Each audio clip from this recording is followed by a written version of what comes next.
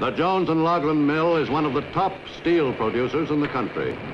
Coal used in its furnaces must first go through the coking process, which produces a fuel that is almost pure carbon, capable of burning at intense heat.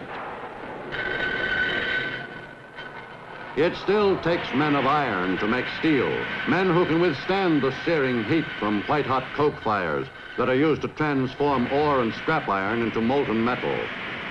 It takes men of muscle and a sure hand, men with a quick eye and the technical knowledge needed to operate a steel mill's complex machine.